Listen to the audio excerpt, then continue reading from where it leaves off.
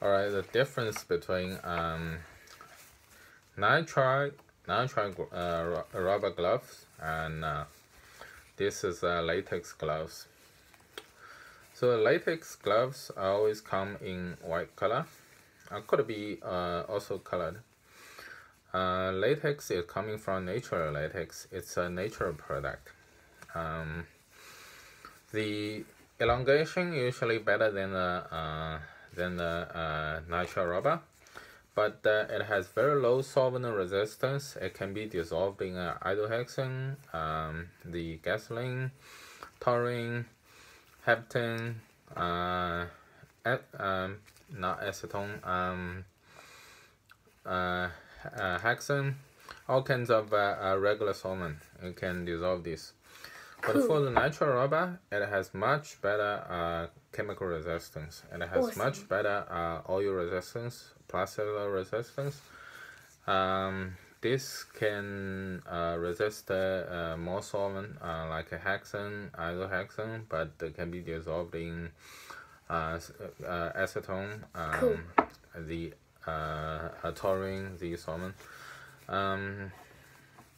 Natural rubber usually have a better tensile strength, but has lower elongation. You can break this easily. This is high quality one. Well, yeah, somehow you can break this.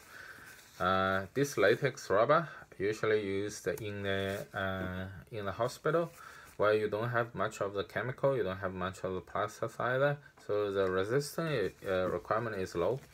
But the natural rubber more used on the lab, while the person has exposed to the chemicals.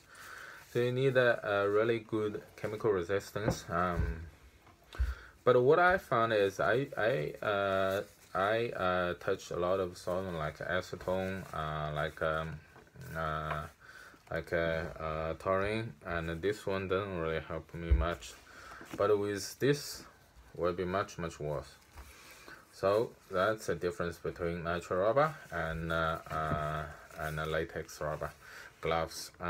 If you are just doing household stuff, I recommend you use latex rubber, because this will have a much better resistance and harder to cut, harder to break.